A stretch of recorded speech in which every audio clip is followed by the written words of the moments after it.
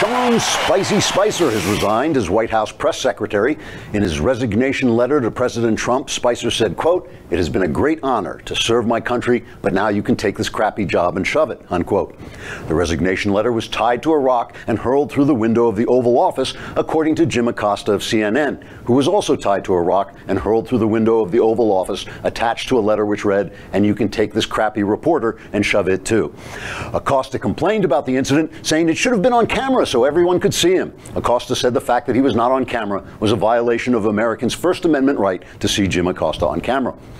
The Spicer resignation will have major ramifications on the behind-the-scenes power struggles at the White House, according to people who know nothing about the behind-the-scenes power struggles at the White House, namely Jim Acosta and his anonymous sources, who are also named Jim Acosta, by some strange coincidence.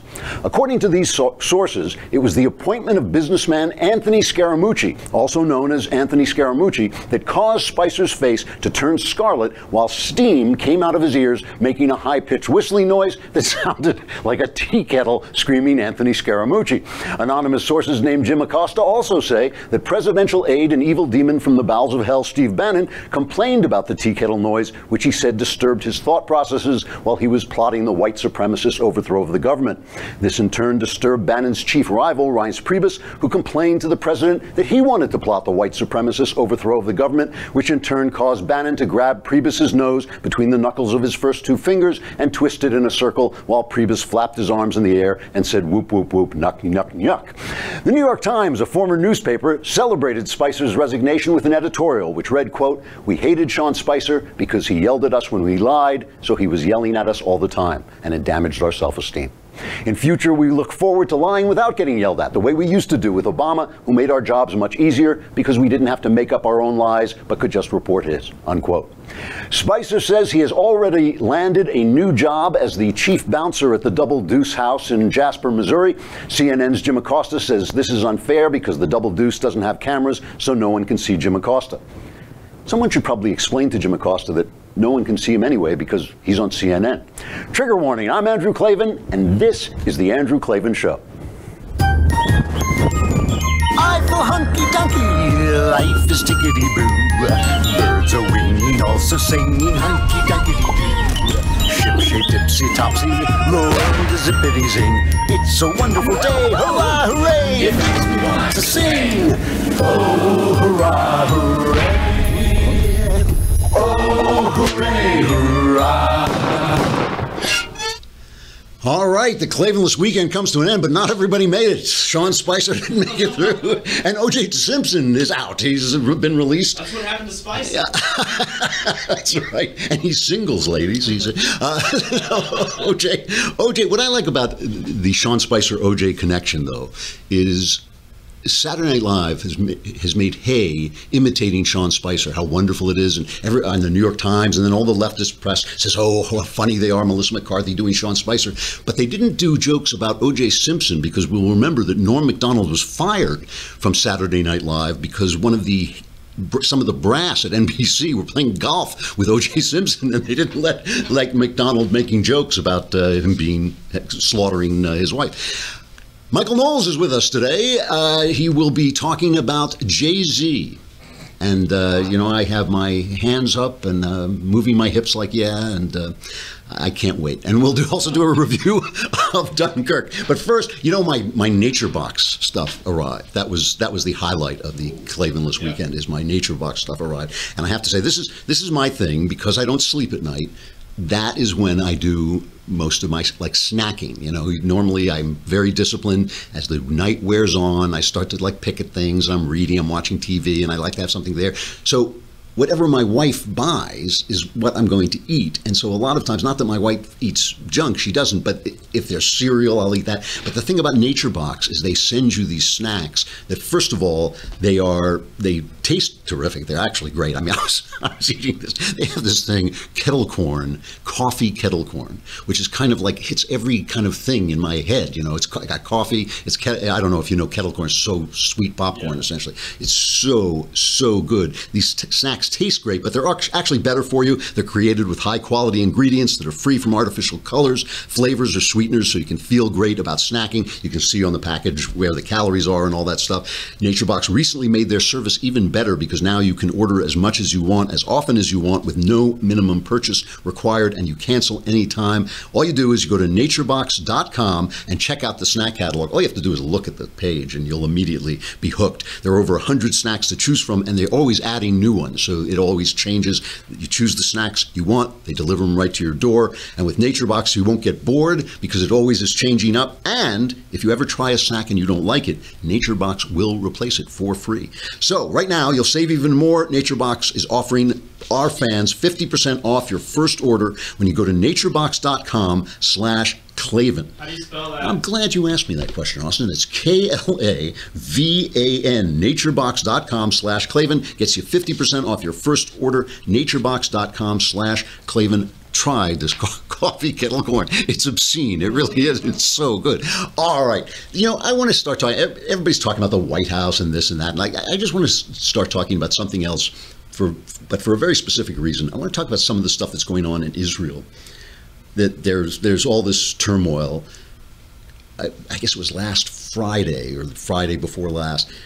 2 gunmen on the Temple Mount. Where the old temple was, the temple that's in the Bible was, there is now a mosque on that mount, and it's a disputed site, and the Muslims kind of want it to be the capital of their new Palestine after they finish killing all the Jews, and no Jews can go up into the mosque, and the mosque kind of dominates the view of Jerusalem. And there's a fly in the studio. Look at that. There's a fly in our studio. It's like, see if you get him to do a guest spot. Anyway, so 2 gunmen kill cops, right? 2 Palestinian gunmen kill cops. So the Israelis put up a metal detector to get into the mosque. The place goes nuts, right? There's rioting, there's all this stuff. While the rioting goes on, a guy breaks into a Jewish home, a Palestinian breaks into a Jewish home and slaughters 3 people in his family. The poor, mother's like locked in the room with the children. The guy's coming, they have to rescue her and all this stuff. During these riots, that the Palestinians, because they're putting security in, because there was a terrorist act, or as the New York Times said, an act that seemed like terrorism. I don't know what a guy killing, a guy with guns killing a couple of cops is going to seem like, but so they're rioting, and 3 people are murdered in their home by a Palestinian terrorist, and 3 Palestinians are killed in the riots, right? Because they're rioting. They are having riots. So the news all over, I'm quoting from CBS, but it was everywhere. 3 Palestinians, 3 Israelis killed in violence over Jerusalem shrine. So the entire moral framework of the news is completely removed. And that's a dishonest story. I mean, that's a dishonest story. This is not like a he said, she said operation. Israel is a free nation. Israel is a place where women are free. Israel is a place where Muslims can worship. Israel is a place where Muslims can worship. Israel is a place where you can say what you want, where you can do the things that you want, where you can live a life and all this stuff. That is not true in any of the Muslim majority countries, even Turkey, which is slipping into Islamism as we watch. So the idea that Palestine, the Palestinians, are made up, we used to call them Philistines, that's what they're called in the Bible. The idea that Palestine should be a nation because we really need another oppressive Islamic nation, and a free nation of Israel should be under fire, and the killing that goes on in a house, a guy breaking his house and wiping out a family, is the same morally as people getting killed while they're rioting. It's a lie. It's a lie. It's a big fantasy lie. And the same thing, the fact that all they want to do, it's kind of like the protest is, what do you mean you're going to put up metal detectors? How will we get our guns in to kill you? I mean, that's what they're saying. It was like when they protested, they built that wall on the West Bank, and they protested, and remember what a terrible thing a wall was? I mean, that was the press was telling us, how oppressive and how racist, and it's apartheid. That wall essentially eliminated suicide bombings. It eliminated them coming across. So it's like they're protesting, hey, we can't kill you. It's not fair, And this is this fantasy world that the press has created. And the point that I want to make about this, is this is the same media that is reporting American news. The fantasy that is going on in Israel, that the world without a moral framework, the world where Israel and the Palestinians are on equal footing, where a terrorist act is the same as somebody getting killed while he's rioting, all that stuff where that framework of reality, of just an actual moral law that's not, it's not like a random moral law. It's not like I happen to be rooting for the Israelis. They're a free country. I mean, this is the stuff that we're supposed to believe in.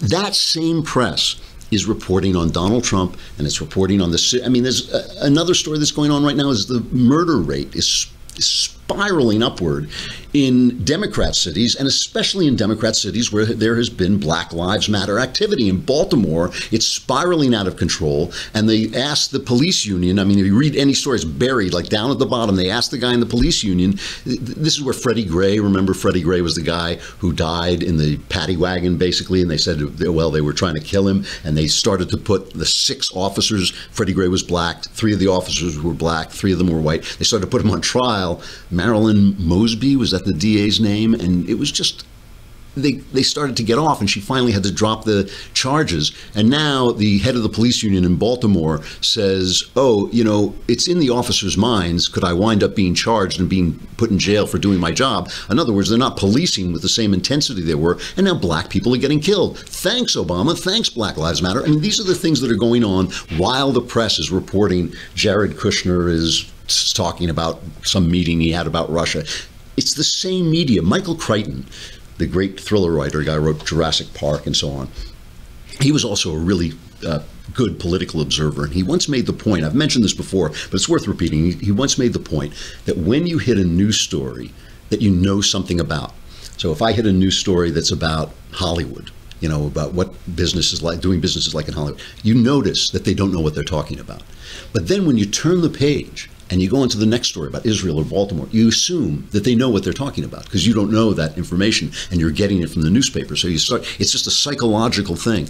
So when these people who were lying so badly about Israel, who are just making up this fantasy Israel, who are not even talking about the fact that Black Lives Matter and Obama's constant attacks on the police, which were a way of distracting the public and the press from the fact that his policies weren't working, when that stuff is all fantasy, and you move on to Donald Trump and you move on to what's happening and is the government in disarray and all this stuff, all that stuff is fantasy too. I mean, you have to start looking for, you have to start looking for the stories themselves. The funny thing about Trump and the Trump administration is I'm not a big fan of Trump as a human being. Like, I really don't like the bullying, and I don't like the rough talk and all this stuff. But I do understand that he did something important. He actually stopped the rolling tide of leftism that was engulfing the country and was really threatening to engulf the country, and that it's still there. That rolling tide is still there. People who think that the Jews are the problem in the Middle East are still running our newspapers. People who think that the cops are the problem in black neighborhoods are still there. And the fact that Trump has put the brakes on them is important. It's important. And he's done good things. I mean, I think his foreign policy is better in the Supreme Court pick, obviously. I was reading in the Daily Wire, a lovely place where you should really subscribe to, because, if you subscribe for a year, you get the Leftist Tears mug. So is worth doing. But I was reading in the Daily Wire that Trump has eliminated 16 federal regulations for each new one he's put in place. So, I think that this vision of the left is actually beginning to crack a little bit. I saw Chuck Schumer on TV, and for the first time, Schumer was starting to talk about how losing the election was their fault. I mean, he was really blaming Hillary Clinton, but he was talking, here he is explaining what has gone wrong with the Democrat Party. Ready, comrades? Yes, Comrade Borov. It's real cool. We got the red blues. We got the red blues. We got the red blues. We got the red blues. Now, that's an obscure joke you'll never hear anywhere else. You've got the red blues. No, but here's Chuck Schumer. Suddenly, they're now going to bring out their Trumpian, their imitation Trump economic plan. Listen to this. When you lose an election with someone who has, say, 40% popularity, you look in the mirror and say, what did we do wrong? And the number one thing that we did wrong is we didn't tell people what we stood for. Even today, as your poll showed, they know we're standing up to Trump. They like that. But they want to know, what do you stand for? So tomorrow, Democrats will unveil our economic agenda. It's called a better deal. It has three components. We're going to raise people's wages and create better paying jobs. We're going to cut down on their everyday expenses they have to pay, and we're going to give them the tools they need to compete in the 21st century. So simply put, what do Democrats stand for? A better deal for working families. Higher wages, less costs, tools for the 21st You had president, century. though, for 8 years. You had control of Congress for part of that time. What took so long, and why didn't it happen during the campaign? Well, I don't know why it didn't happen in the campaign. We all take blame, not any one person. But now we have spent a lot of time working on this, and it's going to really impress the American people. Yeah, he dodged Stephanopoulos' question. Stephanopoulos blew the question, but the question is, you had 8 years. Where were you on all these working class things? When you were telling us who should be using the bathrooms in our elementary schools, where were you? You know, when you were doing this, putting this anchor of Obamacare on our economy, where were you while you were blowing up the Middle East? Where were you for the working class people? This is like imitation Trumpism. As you know the Democrats only have one policy forever for everything, which is steal people's money from people who are productive and give it to people who aren't productive, and that's what they're going to do. When he says, "Oh, we're going to create jobs," you can't. Government doesn't create jobs. The only jobs government creates are government jobs, which actually make fewer jobs because everything that the government does is a weight on businesses. I got a break here to say goodbye to Facebook and YouTube, where you have been getting free video, but you can get video at the Daily Wire if you subscribe. If you subscribe, this is what you get for a lousy $10 a month. You get to watch the video right there on the Daily Wire. You get to, you can also, do you get ad-free Daily Wire? If you subscribe on the website, yeah, so that's pretty good too. You get to be in the mailbag where I solve all of your personal problems. I mean, look in the mirror. You know, I mean, is that not worth $10 a month? And if you get it for a year, which is only 100 lousy bucks a month, you get the Leftist Tears mug that keeps your leftist tears cold and my coffee warm. Come on over to thedailywire.com.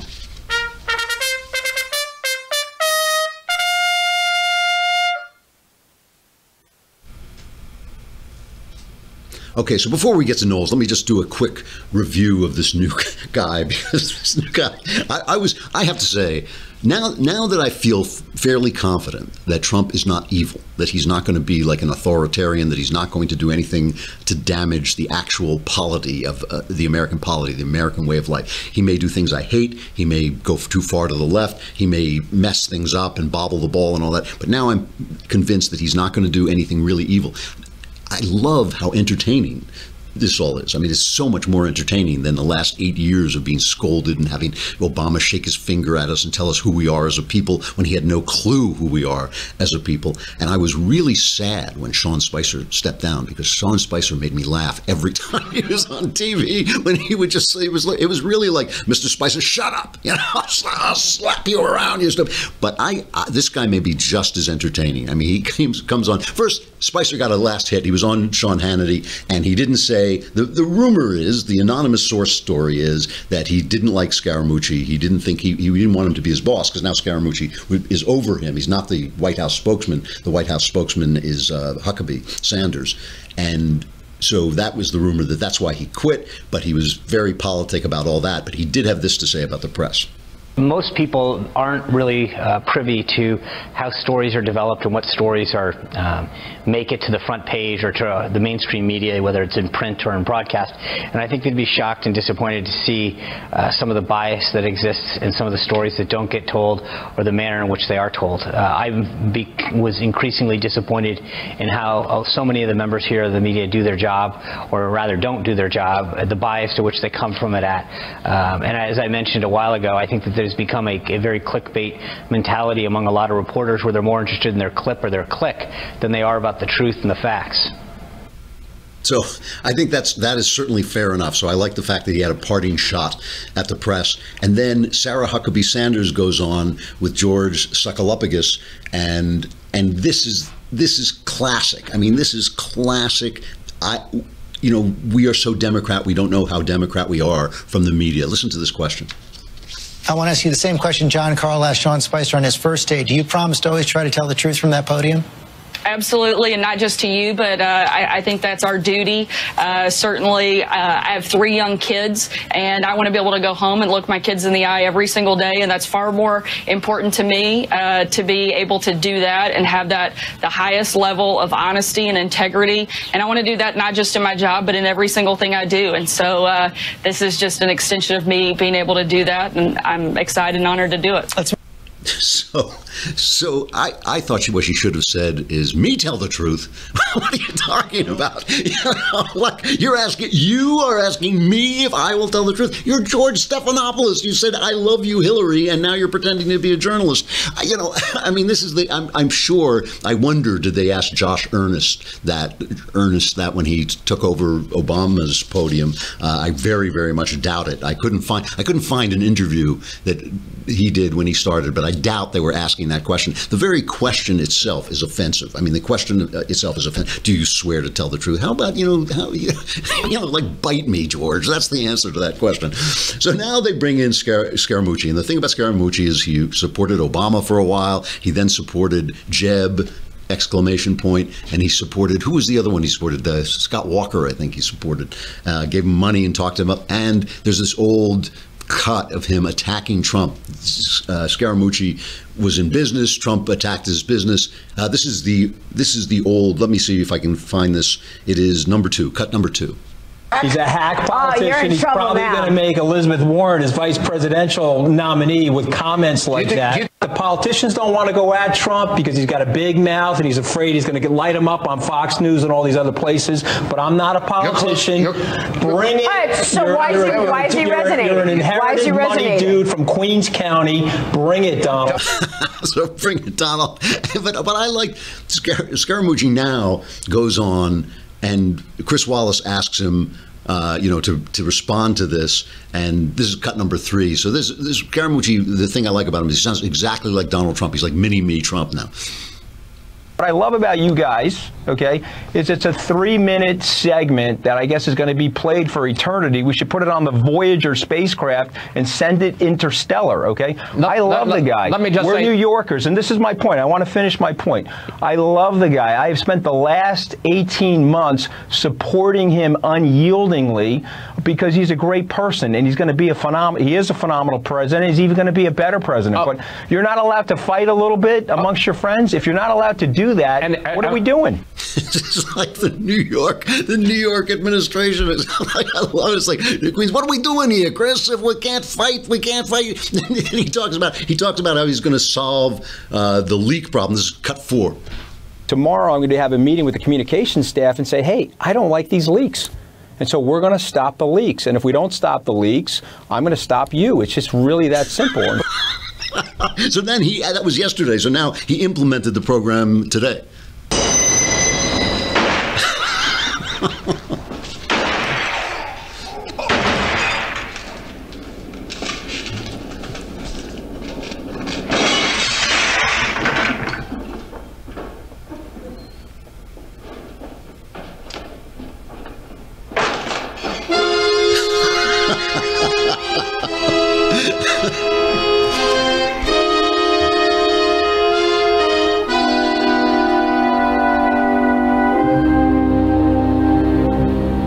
Got to be the most fun administration ever. I mean,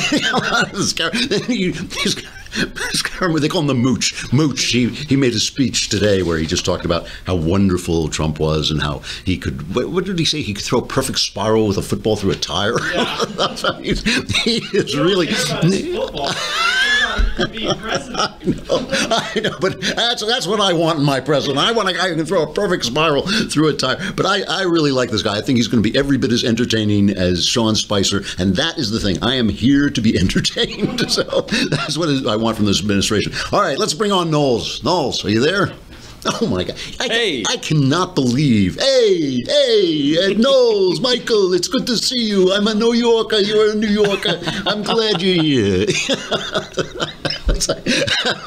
And don't mess with me, all right? Because I'll slap you upside the head. You got to see what I did to Ben to get this studio seat right now. We're broadcasting live from the Ben Shapiro Show studio. We'll find him in like a bucket of lime. So I feel like I just saw you 10 minutes ago. We had dinner last night with the absolutely beautiful and charming and intelligent Ann Coulter. My heart palpitations have finally quieted down enough so that oh my gosh, beating out of my chest. I know, she is so nice. You know, the funny thing about Ann is, like, she's like one of the nicest. She's just a charming, lovely person. That's and right. when you tell people that, they say, "Oh, well, then the whole thing on TV must be an act."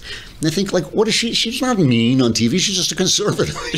She's a conservative. She is extremely charming and she's extremely entertaining. Yeah, that was my experience having dinner with her and having met her before. Well, she says she might come on the show, so hopefully she'll come on later this week while she's in LA.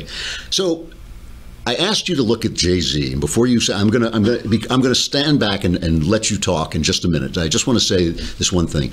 I know nothing about JayZ. I mean, everything I know about JayZ, I learned from Miley Cyrus, that song she has where she says a JayZ song. So that's the only thing I know about JayZ. And the reason I don't know anything about JayZ, I mean, I think in most of the arts, my critical facility is still pretty cutting edge. I mean, I love new things. I've participated in a lot of new things. I've participated in a lot of new technology. I hate this music. And you know, I was thinking about this over the weekend for another reason. If you had lived from ancient Greece if you had lived in the centers of Western civilization from ancient Greece to, say, 1900 England, you know, Europe, you would never have heard music so loud that you couldn't hold a conversation, or music that was, you know, drowned you out, or music that made you bounce around like you were some kind of like primitive.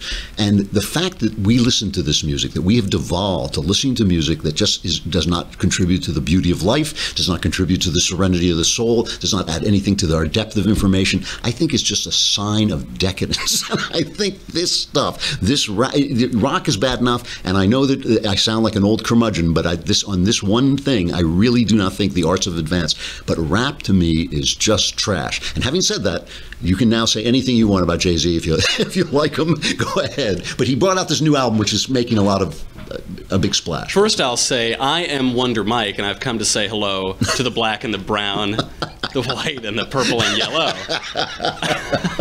This is not a test. I'm rapping to the beat.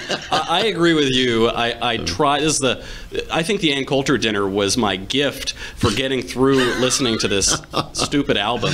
I don't like rap as a genre. I agree with you. I just don't think it's a good genre. I know that's a sweeping statement, but I don't think it contributes very much to the world or to my sense of aesthetics or beauty or truth or anything like that. That all said, in its first week out, this album has made insane strides.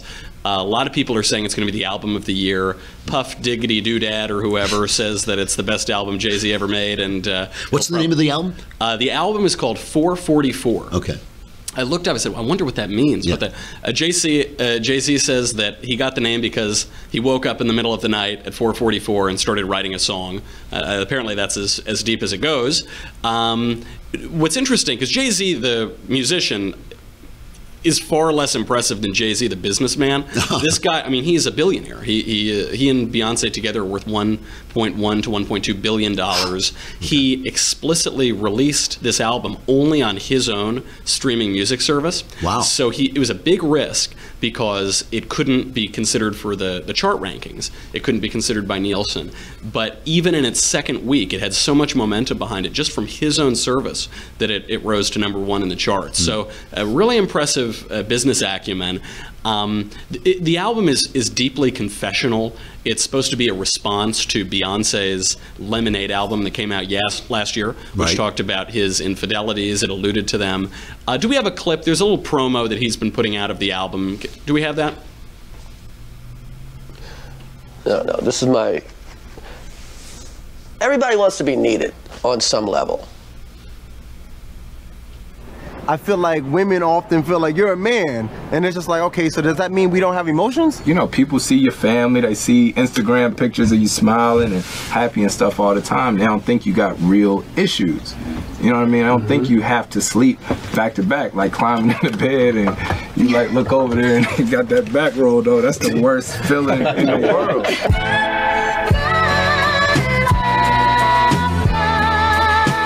What I thought was when I met my dad was, oh, I'm free to love now. this is the softer side of JayZ. I mean, this is not the guy who rapped on the Black album, I got the hottest chick in the game wearing my chain, you know, kind of. It is a more probing piece, but it's an album of contradictions. On the one hand, JayZ explicitly kills his ego in a song. He's fighting his ego. He's fighting for his humility. Be the end of his career, probably. The end of his career, yeah, his family. But on the other hand, the whole album is navel-gazing. It's all about his romantic problems about which I'm supposed to care for some reason. I mean, he's cheating on Beyonce, isn't that basically? He confesses to it in the album, yeah, pretty explicitly. But then on the other hand, so many of the innovative songs in this album, or at least the innovative lyrics, are about taking personal responsibility, financial responsibility, familial responsibility. Then on the other hand, he airs racial grievance that ultimately excuses any sort of personal responsibility. In particular in a song about the real story of O.J. Simpson, which is a timely release. Yeah. You know, the New York Times, a former newspaper, actually sort of got this right. They said, viewed from different angles, 444 is a long, simmering, eyes downcast confession, a relaxing of muscles that have been tense for decades. A marketing ploy intended to bolster two second-tier businesses, the streaming service Tidal and the phone company Sprint. Both of those are present. He's getting plaudits from Monica Lewinsky for coming clean about his infidelities. He's getting plaudits from everybody. He said, quote, "This is my real life. I just ran into this place and we built this big, beautiful mansion of a relationship that wasn't totally built on the 100% truth. Okay, tear this down. Let's start from the beginning. It's the hardest thing I've ever done." More power to him. Obviously, as a Knowles myself, I always like when the in-laws are good to our family Mommy members. and Daddy are fighting, right? Yeah. But listen to some of these lyrics. I think they'll explain the nice attempts of the album and why this art form is just dreadful. You know, in the realm of ego, the first song opens up, it says, "Kill JayZ, they'll never love you, you'll never be enough. Let's just keep it real, JayZ. F JayZ. I mean, you shot your own brother. How can we know if we can trust JayZ? And you know better, N-word. I know you do, but you gotta do better, boy. You owe it to Blue, his daughter. You had no father, you had the armor, but you got a daughter. Gotta get softer. Die, JayZ. This ain't back in the days. Cry, JayZ. We know the pain is real, but you can't heal what you never reveal." A vulnerable lyric. Right. Not a good lyric, not Keats, not Wordsworth, but vulnerable, and in that way, I suppose, admirable. On financial responsibility, there's a great song in the album called Legacy, and it opens up with a little girl asking, "Daddy, what's a will?" And he responds, he says, "Take those monies and spread cross families. My sisters, Hattie and Lou, the nephews, cousins, and TT, Eric, the rest for B, whatever she wants to do, she might start an institute. Generational wealth, that's the key. My parents ain't have S, so that shift started with me. My mom took her money, she bought me bonds. That was the sweetest thing of all time." It's a really good message. So there's a little capitalism in there. Did that get a react? I mean, did that? It did. Some people called it a conservative album. Clearly, compared to his other material, it is. It's giving an important message about responsibility and wealth and finance. But then here comes the chorus of that same song. "Legacy, legacy, legacy, black excellence, you gonna let him see. Legacy, legacy, legacy, black excellency, baby, let him see." Later on, he from the song Family Feud, he says, "Y'all still drinking Perrier's UA, ha, but we ain't get through to you yet, What's better than one billionaire, too, especially if they're from the same hue as you? Y'all stop me when I stop telling the truth." There's a black solidarity and a racial grievance that permeates a lot of the album. From the story of O.J., one of the bigger songs, it's has a video on YouTube. We can't play it because it'll get our own content taken down. Okay. Because they've been very strong on copyright. He says, "You want to know what's more important than throwing away money at a strip club? Credit." Good point. "You ever wonder why Jewish people own all the property in America? This is how they did it. Financial freedom is my only hope. F living rich and dying broke. I can't wait to give this S to my children. Y'all think it's bougie. I'm like, it's fine." All a great message. Bougie meaning bourgeois. Bourgeois. We're coming from bourgeois. But then we get to the chorus. "Light N-word, dark N-word, faux N-word, real N-word, rich N-word, poor N-word, house N-word, field N-word, still N-word, still N-word." JayZ may be many things. A mediocre lyricist, an impressive businessman. But he is no N-word. No, I mean if that is N-word, like sign me up. He's sign like, me a up. billionaire. That's right. Yeah, he's a billionaire. He's exceeded beyond anyone, even in his own industry. But certainly he's made over $1 billion of wealth, and he's one of the most prominent artists of our time, which says quite a lot about art and our time. Yeah. All right. Well, thank you very much for doing that. So I didn't have to. When does your show start? You pushed it a week, right? We had to push it a week because I'm still recovering from listening to JayZ. So thank you for that. But we'll be beginning very soon. Very soon. Sooner even than you think. Okay. And I would like to say I would like to thank Jay, just from my heart for apologizing to Cousin Bay. You're a big man for doing it. Hopefully the music's a little better next time. It's nice to know the Knowleses stick together. We stick together, that's right. Thanks a lot. I'll see you later. All right. Well, I couldn't contribute to that because I just cannot listen to that music. I will say this, though, about a black guy, a prominent black guy, saying that even if he's doing it through victimology, saying that success is the best revenge, because I think that is what has motivated a lot of people, from the Irish and the Italians and the Jews, to, you can pick on me now, but I'm going to build up my wealth, I'm going to do the job, I'm going to work hard, I'm going to get to college, I'm going to, build a business and make it. And that really has been the way forward. And I have to say, there was one thing I have never understood as a man. I'm not a big, I kind of believe race is a superstition. I mean, I believe in culture, but race, to me, I doubt there's enough genetic difference between a black person and a white person and a yellow person to make any real difference that couldn't be dispelled by culture within a generation. I think there are two kinds of people, men and women. I think those are the two kinds of people. Those are the two people who are different. Those are the two kinds of people that are different from one another. I think a black man and a white man have so much more in common than any man and any woman, basically.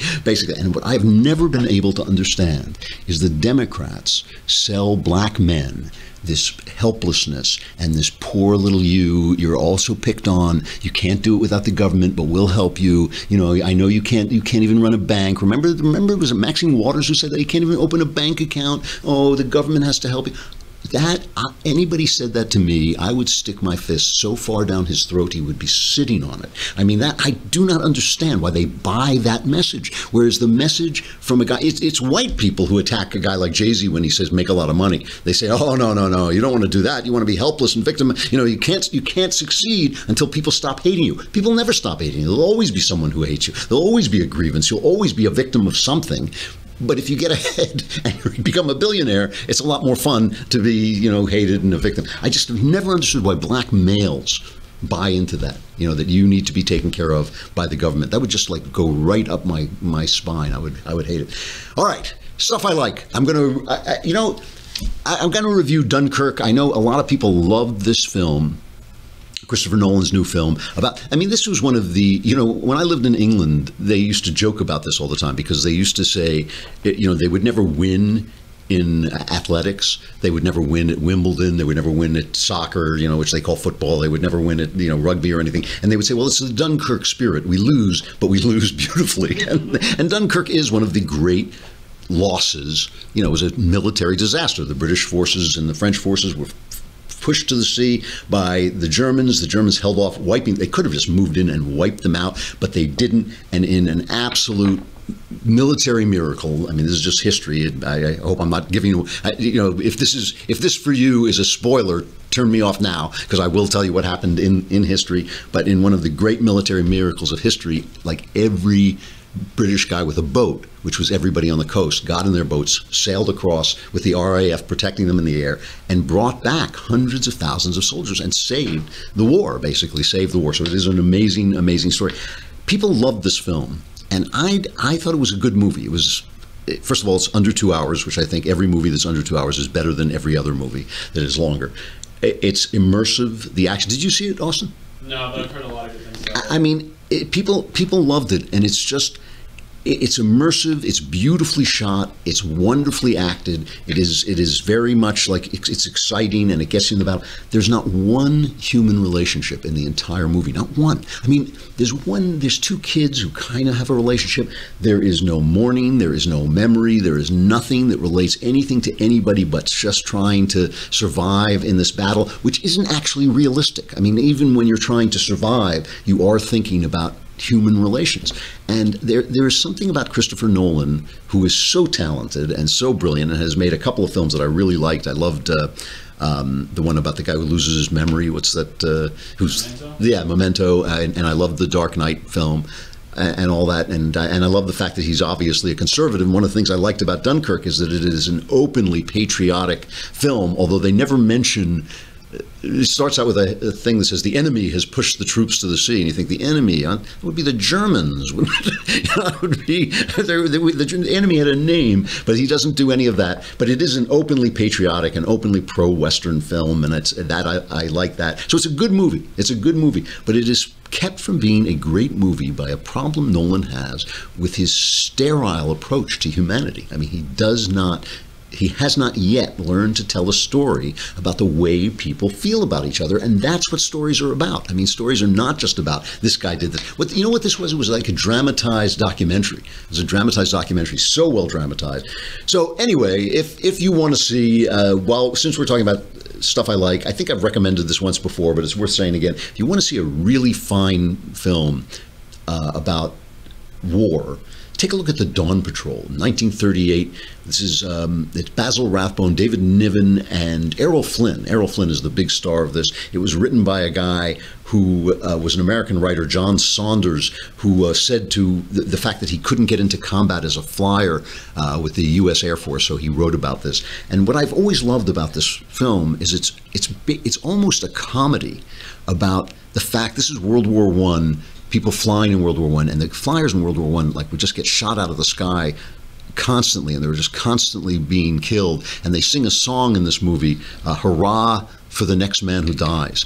And everything is a joke. They just turn everything into a joke. And it works in kind of a reflective way that because these guys are always drinking and always kidding around, you start to realize they're going to die. They're on death's edge all the time. And here's a scene where David Niven, as a flyer, has been shot down, and somehow he makes his way back from behind enemy lines. He makes his way back to the tavern where Errol Flynn greets him, and they're all drinking and getting drunk. But what he doesn't realize is the guy who shot him down, the German who shot him down, is being held prisoner in this tavern and has been allowed to get completely smashed. They love him. They're being friendly. They don't care. You know, it's not personal, and it's just it's a great depiction of men in war living for the moment, and it really is intense. Here's a brief scene of that tavern scene.